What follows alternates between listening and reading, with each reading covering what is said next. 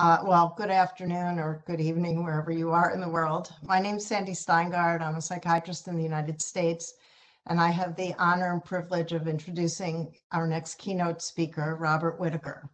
He's the author of 5 books, 3 of which tell the history of psychiatry: Mad in America, Anatomy of an Epidemic, and Psychiatry Under the Influence.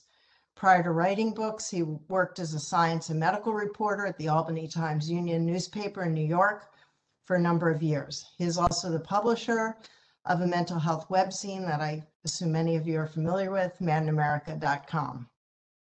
I know that I'm not alone here in being heavily influenced by Bob's work. In fact, I joke that I could spend the whole time talking about that influence, but I will restrict myself. His heavily researched books challenge the predominant concepts and treatment of modern psychiatry.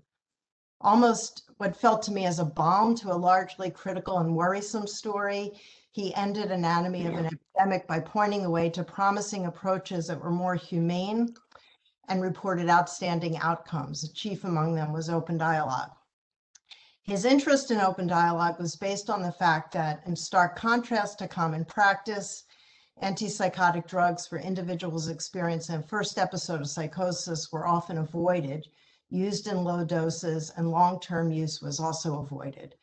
In our meeting this week, we have talked a lot about the process of dialogic practice, as well as the challenges of starting services, continuing services, and doing research.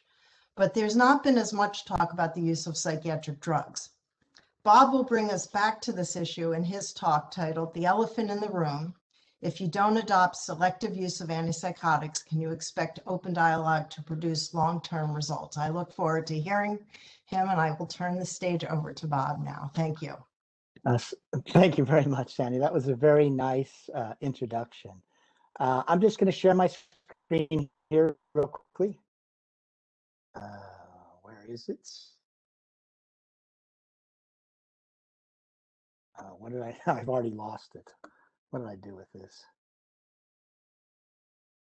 While Bob's setting it up, I just want to remind people to sorry about this. In the Q&A. Okay. You can all see that now, Sandy? You can see this? It came up, I believe. Yeah. So, okay, thank you all for having me here. Thanks for the very nice introduction, Sandy. It's a real pleasure. What I'm going to do here real quickly is explain why I was interested in open dialogue, how I came to it, and why, for me, the focus on antipsychotics was so critical. And we're talking about it within open dialogue as a treatment for psychotic disorders. So as Sandy mentioned, I was writing a book called Anatomy of an Epidemic in 2008, 2009. And I became convinced that on the whole, here's what you could gather from the literature. First of all, that antipsychotics on the whole, in the aggregate, worsened long-term outcomes compared to if you had a comparison group that wasn't treated but also given psychosocial support. And then that there were really 3 groups you could spot in the research literature: that there was a significant percentage of first episode psychotic patients, if they weren't placed on antipsychotics but were given psychosocial support of some sort, they could recover and function fairly well over the long term. And when you really look into this, the estimates come up anywhere from 50 to 65% of a first episode never medicated cohort. Then there's a second group you see that can benefit from the antipsychotics for a short term, but then still, if they taper off, they can function fairly well. In other words, they just use the drugs for a short period of time. And by the way, we're talking about patients diagnosed with schizophrenia or other psychotic disorders. And then there is a third group of patients that seems to really need the antipsychotic medication long term, and hence the need, if you want to maximize good long-term outcomes, you need to have a selective use model. So I did a section of the book on what does the literature show us about the long-term effects of antipsychotics. And then in the solutions part, I went looking for a system of care which had reported their outcomes in the literature where they had used a selective use model of antipsychotics for psychotic patients. And lo and behold, I arrived at open dialogue. And there was an article that was published by Jaakko Sekala in 2006. And when they looked at 5-year outcomes, and here's what they reported And you see, so for me, a review of the literature told me a selective use model would produce better outcomes. And now here was a report of a group, a system of care that was using selective use of antipsychotics for their first episode psychotic patients. And what were their results? Well, first of all, you see the selective use, 67% after 5 years, never exposed. Occasional use is 33%. Ongoing use at 5 years is 20%. That's a report of selective use of antipsychotics. And then look at the outcomes.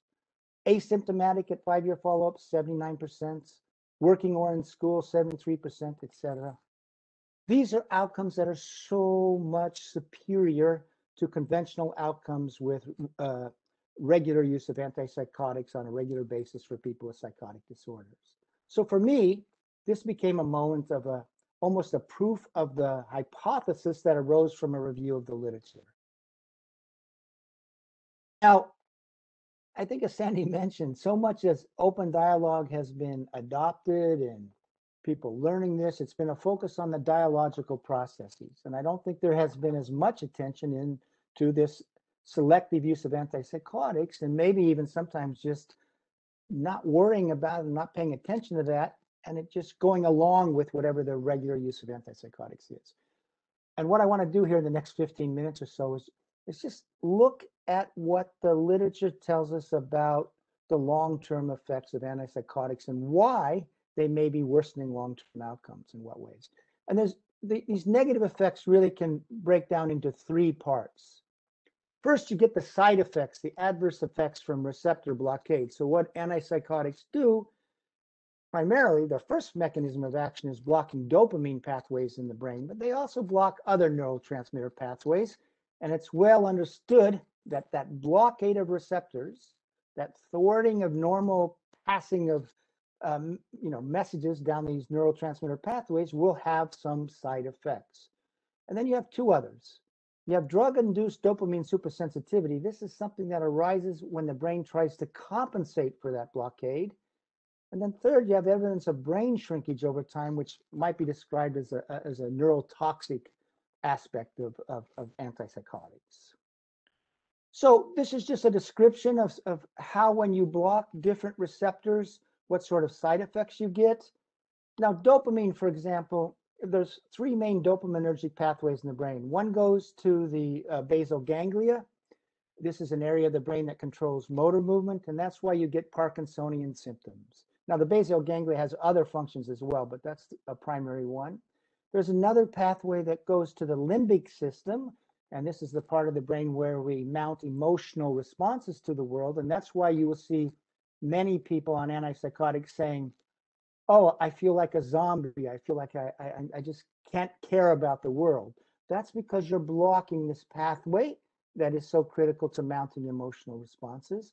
Now, the third pathway goes to the frontal lobe, which is so key to executive functions, et cetera. So you're also dimming the neurotransmitter pathway that helps that part of the brain function. And then here's an example. I just took this from a research journal saying that the newer antipsychotics, the atypical antipsychotics, they block all these different type of receptors: serotonin, histamine, muscarinic, and adrenergic. And they said these are the side effects that are associated with the blockade of those types of receptors. And so you'll see weight gain, diabetes, sedation, blurred vision, memory problems, cognitive problems, et cetera, as all possible side effects. So that's the first range of adverse effects or negative effects, is just side effects from the drug's blockade of receptors. Now, the second part was really fleshed out in the late 70s, first identified, and that's this. So, and by the way, I took these slides from a textbook. I didn't make them up. This just looks at how neurons normally communicate in the brain. You have a presynaptic neuron, releases dopamine into that synaptic cleft. That's that gap between neurons that binds with receptors on the postsynaptic neuron, and it's that passage of those molecules that causes the second neuron to fire. So this is how the brain works. Now, what happens is, with you give an antipsychotic, the antipsychotic blocks those receptors. It sits in that receptor protein, and therefore you can't. That's how it thwarts the normal passage of messages. But the brain, being extraordinarily neuroplastic, what it does, it tries to compensate for that perturbation of normal function. Neuroscientists say the brain is trying to maintain a homeostatic equilibrium, a normal functioning. And what it does, it increases the density of its receptors for dopamine on the postsynaptic neuron. And you'll get anywhere from a 50%, even to sometimes 100% increase in dopamine receptors. So researchers said, this really came from two Canadian researchers, Guy Chenard and Jones at McGill University. The brain is now super sensitive to dopamine. And they said that has two functions. They said neuroleptics can produce a dopamine supersensitivity that leads to both dyskinetic and psychotic symptoms. An implication is that the tendency towards psychotic relapse in a patient who has developed such a supersensitivity is determined by more than just the normal course of the illness. To translate, they're saying you're actually making the brain more biologically vulnerable to psychosis over the long term. And once you go on these drugs and you have this new sort of this compensatory mechanism in place, now if you withdraw the drug, you're going to be at high risk, a higher risk of relapse than you would be normally because you have these extra density of dopamine receptors. They put forth this theory in the late 1970s, 1980. Then they tested it in their patients. What's going on? It seems to be locked up here. And they tested it in their patients, and they found that 30% of their outpatients showed signs of tardive psychosis, which meant their psychosis was becoming chronic. And they wrote, when this happens, the illness appears worse than ever before. New symptoms of greater severity will appear. So this arises, this worry arises in the early 1980s. And you can see how threatening this is, because antipsychotics are supposed to curb psychosis, especially over the long term as well. And here there was research saying we're making people more biologically vulnerable to psychosis than they otherwise would be, and that once they go on, it's going to be very difficult to come off. I don't know why that's going. And now after that, in the 1980s, it was that worry was sort of pushed aside, especially with the arrival of the new atypical antipsychotics, but it's come back to the fore, and we'll see this as a result of longitudinal studies of outcomes for medicated and unmedicated psychotic patients. Now, this third adverse effect to worry about arose in the 1990s once MRI technology came on to measure brain volumes. You could use this new technology to measure brain volumes. And a researcher named Nancy Andreasen, who was the longtime editor-in-chief of the American Journal of Psychiatry, in other words, she was in the mainstream, she hypothesized, I think schizophrenia is a progressive degenerative disease that will be characterized by a reduction in frontal volumes over time. That was her hypothesis. She does this large study, I think there was 500 people, and she reports that's what you see. You see a decline in brain volumes over time. So then she looked at, you get this shrinkage in brain volumes in people diagnosed with schizophrenia, she found that it's associated with a worsening of negative symptoms, increased functional impairment, and after 5 years, cognitive decline.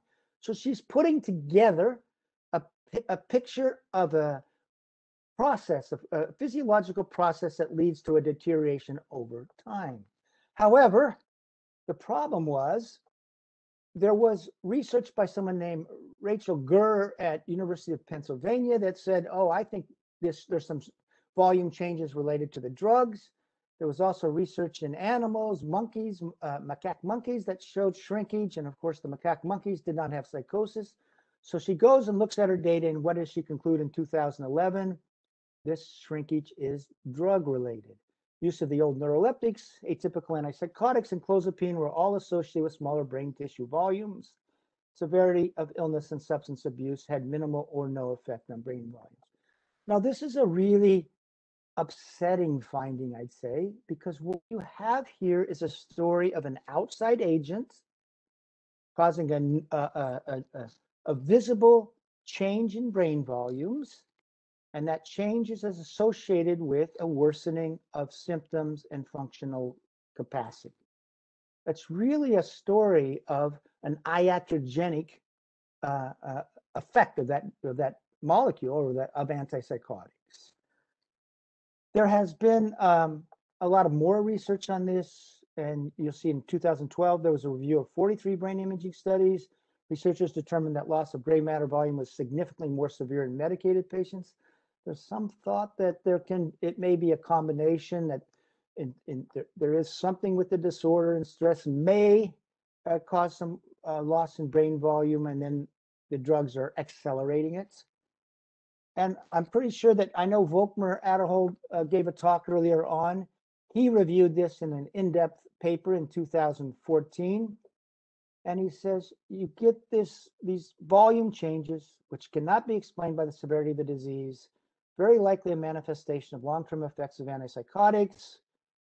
And these can exert adverse effects on neurocognition, negative and positive symptoms, and psychosocial function. And because of that, the guidelines for antipsychotic long-term drug treatment should be reconsidered. And of course, if you do reconsider with this information in hand, a selective use model begins to make a lot of sense as a way to promote best long-term outcomes. Now, going beyond this understanding of the physiology, now we can look at long-term outcome studies that have measured recovery rates for those who take themselves off medication versus those who stay on. Now, the best long-term study we have of this sort was done by Martin Harrow and Thomas Jobe at the University of Illinois. They began their study in the late 1970s. And here was how their study was designed. They recruited 200 psychotic patients from 2 Chicago area hospitals, one public, one private, because they wanted to get a diverse group of patients. Everybody was treated conventionally in the hospital with antipsychotics. Then they're discharged.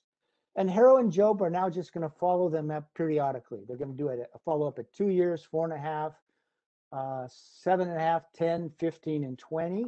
And at each follow-up, they're going to measure are they psychotic?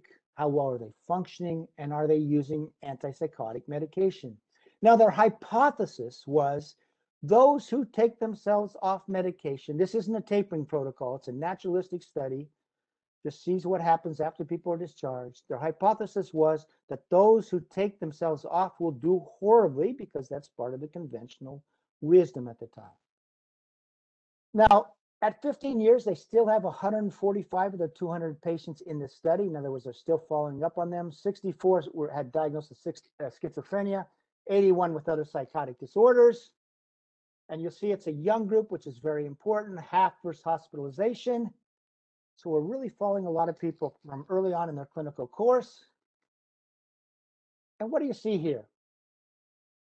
First of all, you see at 2 years, there's roughly, I think, 25 of the 64 schizophrenic patients off medication at year 2.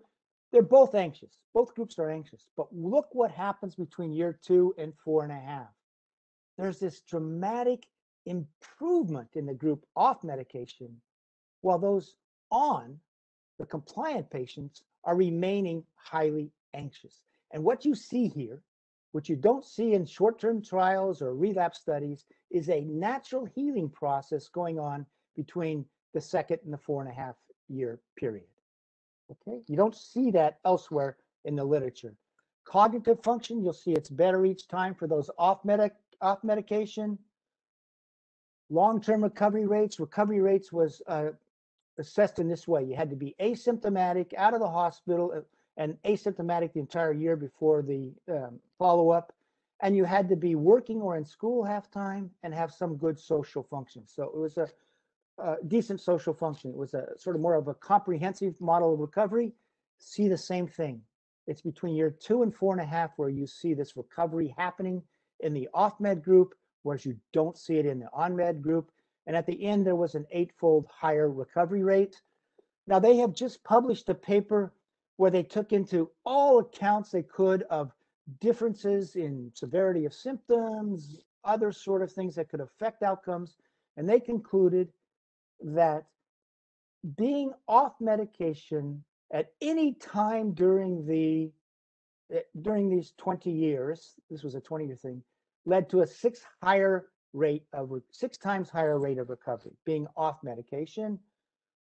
Here, there's just the spectrum of outcomes. You'll see off antipsychotics, 40% recovered, 44% fair, 16% uniformly poor. On drugs, much lower recovery rate at 15 years, but also many more in the uniformly poor category. That is a finding which is consistent with drugs that would worsen long-term outcomes, that would cause like the brain shrinkage, the iatrogenic effects related to dopamine sensitivity, etc. Now, this is a really important study because he has two groups. He has schizophrenia, and then he has people with psychotic disorders with milder, seen as milder disorders, and therefore having a better natural outcome. And look what happens here. Schizophrenia, so the best outcomes are from bottom to top. So best is milder disorders off meds and global functioning. Next is schizophrenia off meds, which is better than milder disorders on meds. Now that is a finding that is consistent with the idea that antipsychotics over the long term worsen long-term outcomes. They have iatrogenic effects. They worsen global functioning. Now he also then looked at people starting in year 2 who never took antipsychotics again versus those who are medication compliant, in other words, doing what doctors tell them to do, and look at the percentage of people with psychotic activity who are medication compliant. 2/3 at every follow-up are psychotic. Whereas you see with the off medication group, they were psychotic when they went off meds, but then they healed off meds, and you'll see this really low, you see a lot of stability in the off med group once they got stable. Work history, much greater work history for those off antipsychotics. Whoops. So what do we learn from Harold's findings? Those who stayed on antipsychotics were more psychotic, they were more anxious, they had worse cognitive function, much lower recovery rates, much more likely to have a uniformly poor outcome, had worse global outcomes, and then you get this where schizophrenia patients off antipsychotics had much better outcomes than patients with milder psychotic disorders. To my way of thinking, and this is the best long-term study we've had since the arrival of antipsychotics in the 1950s. If you read Harold's, they've now published 6 or 7 papers on their findings. They are pointing to both this brain shrinkage as a problem and dopamine supersensitivity as a problem to explain these poor long-term outcomes for people who are on antipsychotics compared to those who managed to take themselves off. By the way, those who took themselves off, they did it without support from their therapists. They were doing this on their own. They left care. And the brilliance of this study is Harold and Job looked those people up. They followed them once they exited psychiatric care. Since that time, well, some of these are before, but there's now a number of studies that are pointing to the same finding. In the World Health Organization studies studying schizophrenia, in which they compared outcomes in 3 developing countries, India, Nigeria, and Colombia, to outcomes in 6 developed countries. They found, this was in the 1970s and 1980s. They did 2 studies, one 2 years in length, one 5 years in length. They found that outcomes were much superior, much better in the 3 developing countries. After the first study of that sort, they said, oh, maybe the reason is, they hypothesized, and the investigators were from the Western world. They hypothesized maybe the reason for the better outcomes in the poor countries is they're more medication compliance. They use antipsychotics regularly. So they measured that in the second study, and they found the opposite was true.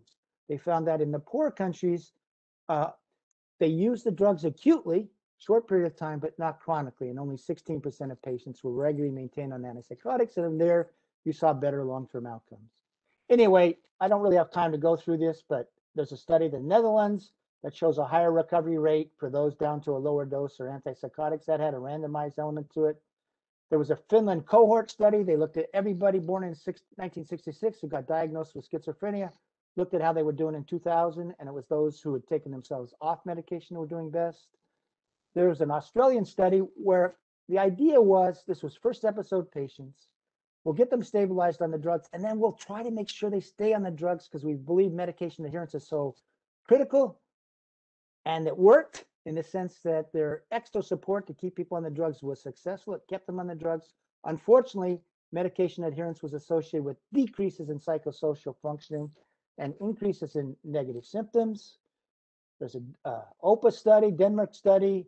Again, it was 303 first episode patients that were still being studied at 10 years. At the end of 10 years, 1/3 were non-compliant, and they were more likely to be in remission, more likely to be working, had better cognitive functioning, lower positive negative symptoms, and were more likely to have a romantic partner. You go back to baseline, no difference in severity of groups. There's a similar finding in Germany. Real quickly, this is open dialogue where it looked at, this is a slide actually prepared by Jaco. He's just looking at 5 years, psychotic symptoms at 5 years.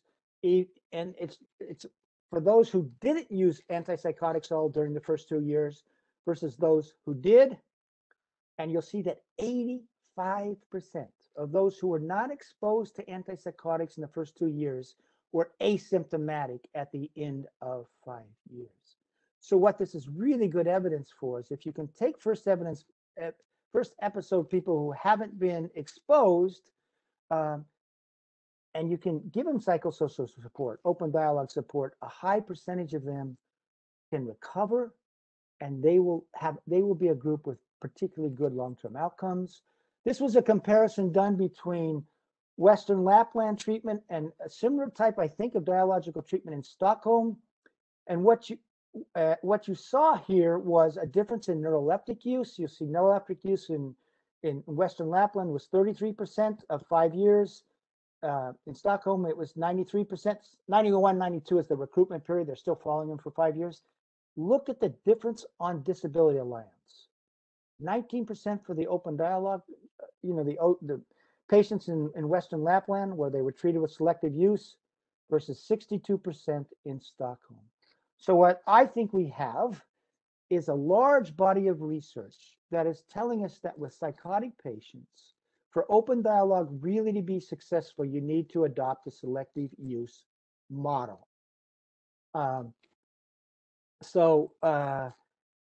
It's a challenge, and I know there's many challenges because it's even hard to get first episode patients that are not on medication. But I think there is such a concise and body of evidence that is telling us that over the long term, in the aggregate, antipsychotics have this negative effect. This is a quote from Jaco talking about this, about the importance of this, and you can read it yourself. I'm confident of this idea. There are patients who may be living in a quite peculiar way and they may have psychotic ideas, but they still can hang on to an active life. But if they're medicated because of the sedative action of the drugs, they lose the grip on life, and that is so important. They become passive and they no longer take care of themselves. So that's the final word from, as you all know, the person who led the research into this. And so my question to everybody here is it time as open dialogue is adapted, spreads, is it time to address this question of antipsychotic use for psychotic patients? Thank you. Thanks, Bob. I'm going to jump in and turn to some of the questions. The first question has to do with how to convince psychiatrists that this is evidence-based. I'm paraphrasing, and I'm going to take the prerogative of getting to ask questions to add to that for me, another elephant in this room is, you should turn on your video, but is that if you look at the Harrow work, you don't see a separation until 2 years. And I think 2 years for some people, families, clinicians living with someone in an altered state is not trivial. And when there's so much pressure to subdue the symptoms. It's hard. I mean, I experienced that. So I guess I'll add that on. You know, what do you do about that 2-year time and sort of pushing back on the narrative, and just in general to honor the person who asked the question? How do you convince psychiatrists? No, I think that's a two-part question, and both really good. The first part is that, you know, psychiatry says it's an evidence-based discipline. And if you review the literature, which is the review of the evidence base, this message comes out over and over again of studies of many types. It's not just Smart and Harrow, but it comes out in longitudinal studies. You actually see it coming out even when the antipsychotic medications are introduced in the 1950s. You see it from different types of studies. And here's the important thing. The longitudinal studies, the outcome studies, are consistent with sort of mechanism of action on the brain.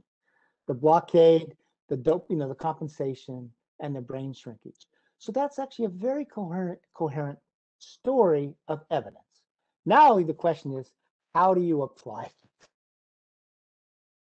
That's a great question. I think you begin with this question of the sense of, who are you meant to serve as psychiatrists, first of all?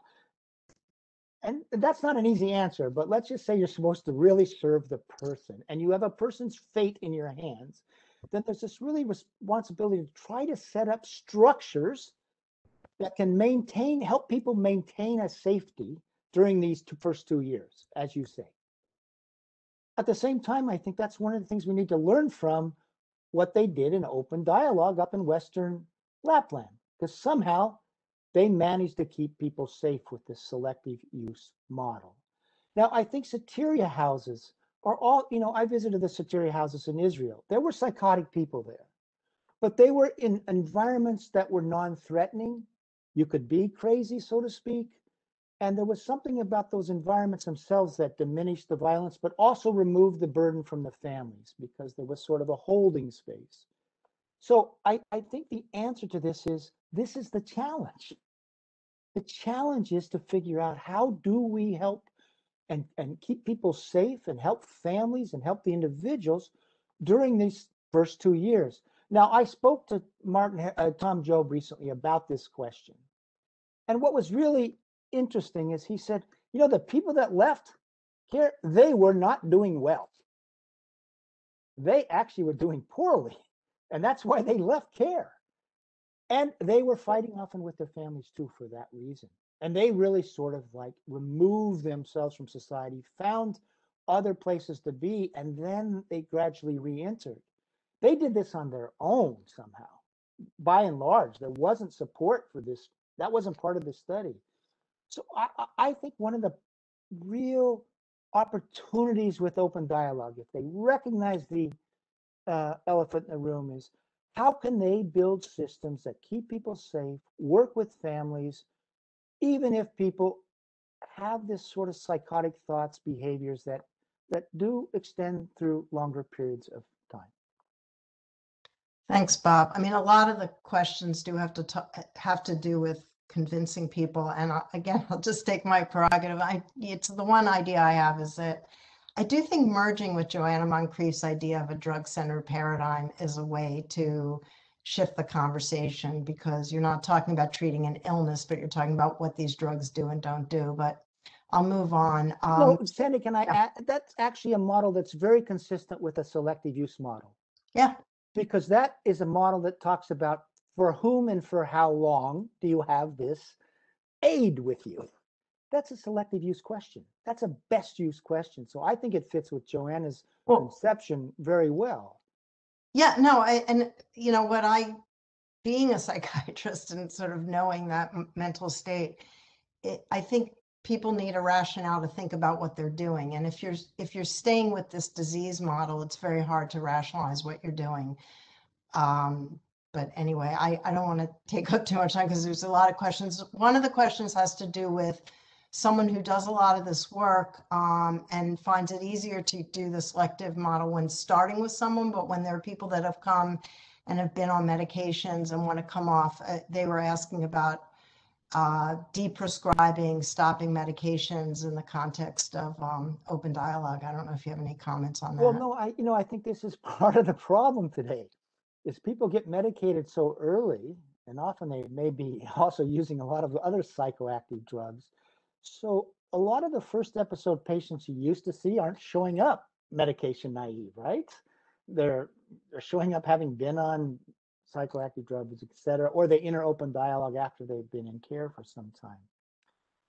And the dopamine supersensitivity hypothesis is telling you it can be really difficult to have people come off. I will say this, there are surveys that have been done recently related to the tapering of antipsychotics, large surveys where they interview people that went through that process. People say, and here's the bottom line message you see from those surveys. Some of them say, yeah, being on antipsychotics was helpful at the time, it reduced some of the pain, et cetera. But they pretty soon experienced them as a barrier to recovery because they couldn't they couldn't engage with their full emotions, their full cognitive, et cetera, et cetera. I think you can learn from their experiences. How can you help people taper successfully? Because many of them did. But what you do see in those surveys is there's a gauntlet they have to run of withdrawal symptoms. And I hate to say it, it's pretty clear that the more drugs you've been on and the longer you've been on, that deprescribing process becomes much more complicated and risky, and perhaps and undoubtedly chance of success diminishes. I don't mean to be so negative, but I think that's a truth. Well, I mean, I would just add that I think it's a problem if we talk about on meds or off meds, because I think dose reduction is much more doable and is a harm reduction approach. So, for instance, being on 300 milligrams of clozapine versus 50 is bound to make a difference. And so that also opens up a room for a conversation with a lot of different people. Because like you didn't talk about wondering today, but he has data on lower dosing, low doses being less harmful. So that's just his recovery rate is really for people who either got off or down to low. Down to low, yeah. So and it makes sense. We have a couple minutes, and so we have a question that I know is something you've written a lot about, and I would recommend Psychiatry Under the Influence to people who want more than 2 minutes of Bob on this topic. But it's, what about the related elephant in the room, which seems to be the huge influence of money from big pharma and the interest of the mental health industry on our treatments and system of care? So we can close with you answering that. Yeah. Well, of course, that's a huge problem. I mean, the problem is that obviously the pharmaceutical industry wants to maintain its markets, and expand its markets, and so they're gonna conduct studies that give them that results, because you can design studies and then you can spin your results, and then they're going to promote that through continuing education and et cetera, et cetera. So that is a very bad influence. But the real problem, Sandy, I think, is the guilt. Because the society we look to doctors, we look to the professionals to tell us to be good, honest storytellers of their own evidence base, okay? That's who we look to say, this is what we should do. So the problem is, first of all, of course, for a time, many academic psychiatrists were taking money from pharmaceutical companies, and they basically they legitimized whatever pharmaceutical companies wanted to do. But the other problem is that psychiatry as a guild, they have a product to defend, because that is their product that separates them, frankly, from psychosocial care. And it's hard for a guild to start saying, oh, our product may be harming people. It's almost, you can't do it. There's a new study, a thing, I think it's on a new series coming out on, is it National Public Broadcasting or PBS in the United States? You know who it's sponsored by? It's on mental illness. You know who it's sponsored by? Pharmaceutical companies. Do you know who the big talkers are? It's Lieberman. Okay, so it's biological guys. So the answer is, this is a frustrating part. And somehow I think the open dialogue movement, in fact, is a way to say to the profession, you got to rethink what you're doing. And on one last note, what did the World Health Organization declare? What is the UN Special Rapporteur for Health declared? We need a revolution in mental health, away from the disease model to a psychosocial model. And if you look at the recent World Health Organization report, which was issued on June 10th, excuse me, they highlighted things like Soteria Project, respite houses, basal exposure therapy in Norway. That's a way of getting people off medication. By the way, there's something to be learned from there because they've been pretty successful at getting chronic patients off. So I think we're at a moment where we do need a different narrative. Psychiatry's got to develop a different narrative. By the way, I think younger psychiatrists are much more invested in a new narrative because they weren't raised in the disease narrative. You know what? This is a challenge. This is a chance for professionals, therapists to join with peers with lived experience to do something fantastic, to remake possibilities, to remake opportunities for people who have the misfortune to become psychotic. This is a great moment. And if you have the who behind it, you have open dialogue being, practiced and taught, because that has a different conception. And now my final plea is incorporate the evidence base around antipsychotics into your thinking. Well, that's a great note. And I do want to say at this meeting, I've had the pleasure of meeting some of these really wonderful younger psychiatrists and non-psychiatrists as well, who I do think offer some hope. And I want to thank you, Bob, for another great talk and for everything you've done. You've been just such a major influence on this work in the world. And I and so many will be forever in your debt. So thank you. Well, thanks. That's really kind, Sandy. And thanks for having me, Rafaela. It's been a pleasure being here.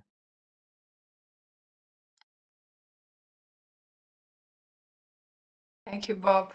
Thank you very much. Thank you.